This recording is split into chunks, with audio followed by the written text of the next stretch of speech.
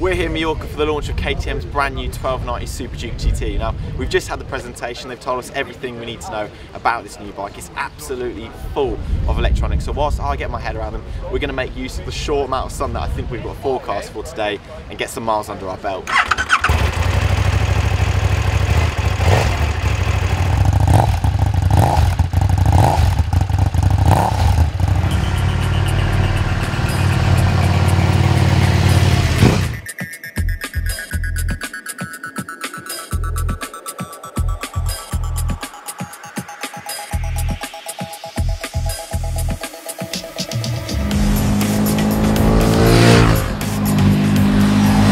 So we've crammed in as much riding as we could this morning whilst the sun was out, and as predicted it was pretty damn short-lived. So since this morning we've been rained on, we've been hailed on. Bloody cameraman has the cheek to say that he's cold. But I'm not going to let it dampen the spirits because this bike is pretty damn special. Now, two of my favourite machines at the moment are both KTM's. One's a Super Duke R for being totally bonkers, one of the best hooligan machines you can buy, and the other is the Super Adventure for being one of the most tractable, versatile and impressive bikes on the market. And both those machines use KTM's 1290 engine. So that's all I needed here to be super excited to ride this GT version when I found out it was powered by the same motor.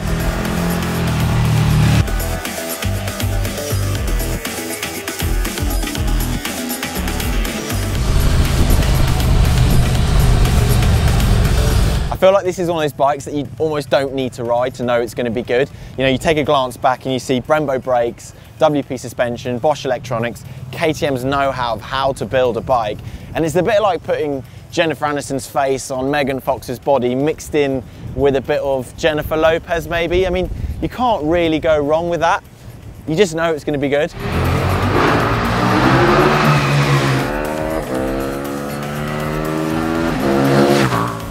So what did we find out in the presentation? What did KTM tell us about this bike? Well, most of us that have ridden the Super Duke R can all appreciate it's a great hooligan bike. But what surprises many of us is actually that it's a great all-rounder too. So yeah, it's got a stupidly powerful engine, but it's also very smooth and it's comfortable and it's got an impressive tank range. So you only needed to add a few simple features to make it a great sports tourer.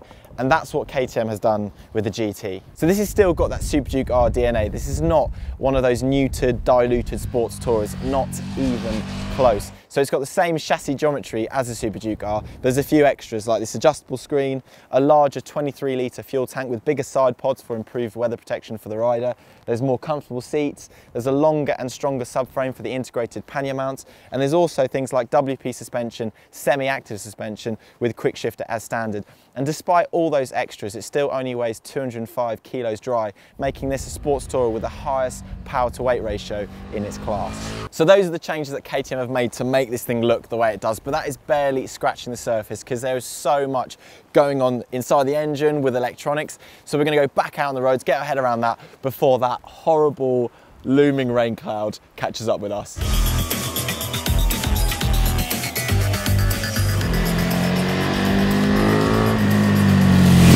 So the good news is it's not raining. The bad news is it's hailing. And it looks like KTM knew that because they've kindly put some waterproofs already there in our panniers.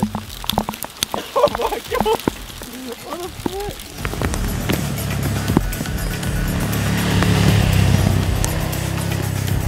Part of the reason there are so many electronics on this bike is so that you don't get yourself into too much trouble with that engine. So it's a V-twin, 1,301cc, 1.3 litres, and it's basically the same engine out of the Super Duke R with a few small tweaks. So it's got revised cylinder heads, different valve timing, and slightly different throttle maps as well, but it still makes 173 horsepower and 144 newton meters of torque. So it's an absolute beast like the naked bike. Although it's got that mental power delivery, the crazy top end, the crazy mid-range torque, it's also got a really smooth, grunty, low-down power delivery, which makes it perfect for all three bikes really. It's great in the naked bike, it's great in the Super Adventure, but it's also a really good engine for the sports tourer, where you can just chuck it in sixth gear and cruise on the motorway at whatever speed. It will still do like 180 miles an hour, this thing, yet at the same time you can chuck it in sixth gear at a really low speed and it's not lumpy at all.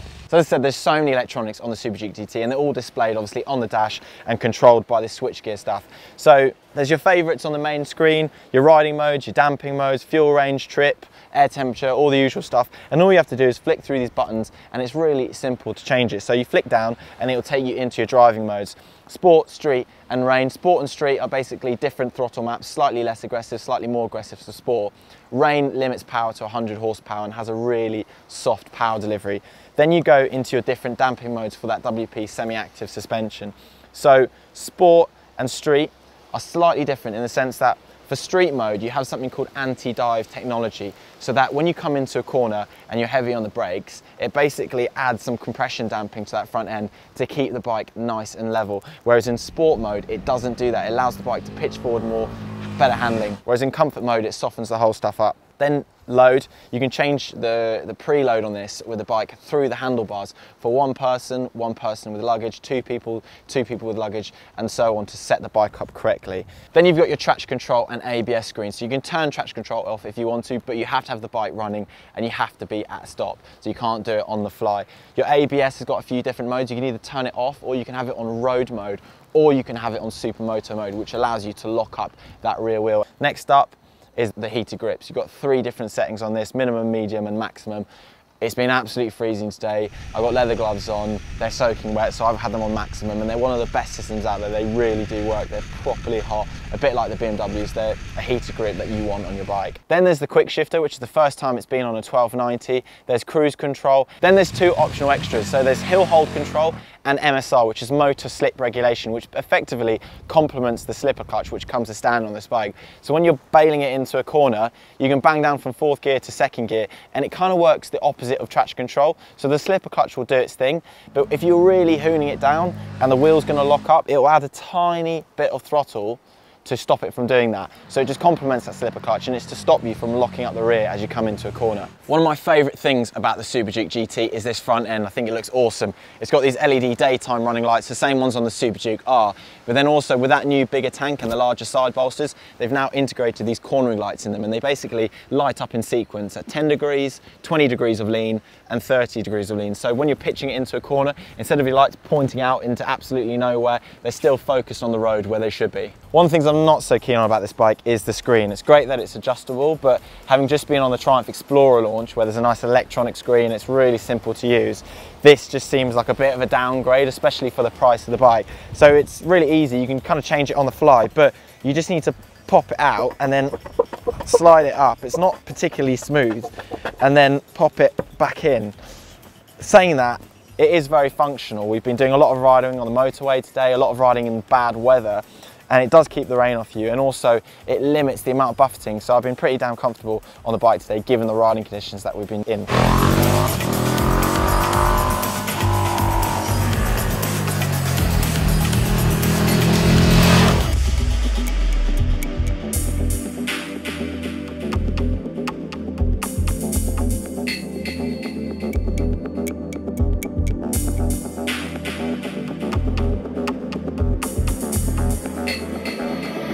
Just stopped off on this corner for some photos, a bit of video, but it gives me a moment to warm my hands up on the heated grips. It was so cold and so wet. But saying that, the fueling on this bike, despite the massive amounts of power, is really smooth, so you can be really precise with the throttle. But despite that, the electronics have still caught me a few times. But the roads around here, especially in the wet, are like ice. But the tyres on this bike are Pirelli Angel GTs, and I don't know how, but they're finding grip. They're seriously impressive.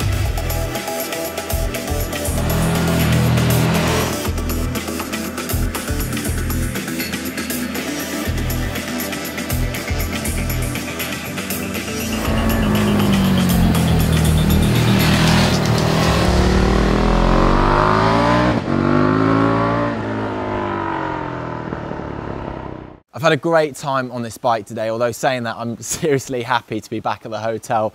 I've got purpley fingers from being so cold. Despite that though, I've still had fun, and that is what KTM were trying to achieve with this bike. They didn't just want to make a sports tour that was capable of crossing countries devastatingly quickly. They wanted to do that, but the riders still have fun whilst doing it, and I've certainly had it. Alex Hoffman and Thomas Kutcher, the PR manager for KTM, said if they can make it from Austria, the headquarters of KTM, all the way to the Valencia MotoGP, it's something like 2,000 kilometers in under a day and a half, and still have fun, they were going to sign this bike off.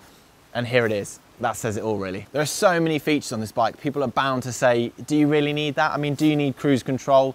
Not really, it's just a nice thing to have. Do you need semi-active suspension? I mean, personally, I don't think you need it. I've never jumped on a bike with electronic suspension and thought, that handles so much better than conventional forks and a conventional shock.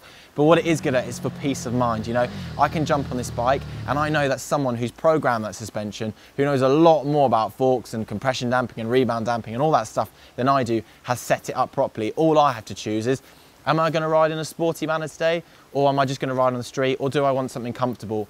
Flick of a button and it's all set up how it should be. Like the Super Duke R and the Super Adventure, this thing isn't particularly cheap. It costs $15,999. But if ever there was a bike that ticks all the boxes, it does everything that you need of it, this is probably it. It's devastatingly quick. It handles amazingly. There's a load of accessories that you can throw at it, panniers, Akrapovic exhaust, and so on. I mean, as an all-round package, it doesn't really get better than this, in my opinion. If the Super Duke R is the beast, then this is its more comfortable, more practical, but just as mental big brother.